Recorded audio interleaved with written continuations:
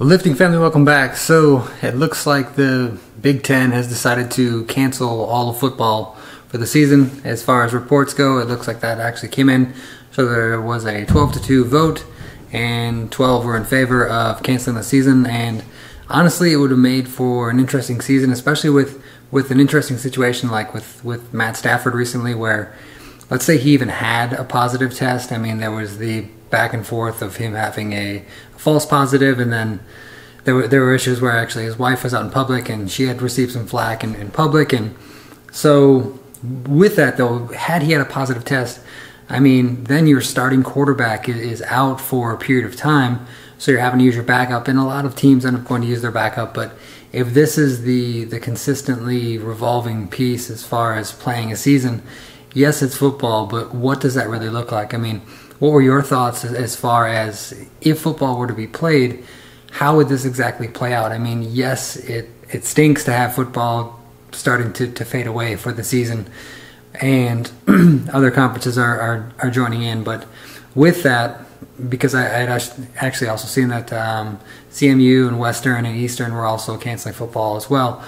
So with that, you know, what would football essentially look like? I mean, and there's other teams that could play. I mean, there's other teams that could still put together a season. I'm not really sure. This is still kind of one of those developing things. But what were your thoughts as far as if football were to be played? I mean, with the starting quarterback being out, maybe a starting running back being out, or maybe with a series of players being out to where they couldn't even field a team.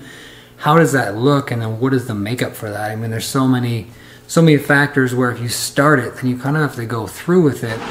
And even in looking at baseball, where they had 60 games, now looking at that schedule is just really, really interesting to look at, because again, the Tigers had a recent series that they ended up having to cancel because of similar issues where players are tested positive. So it's definitely interesting.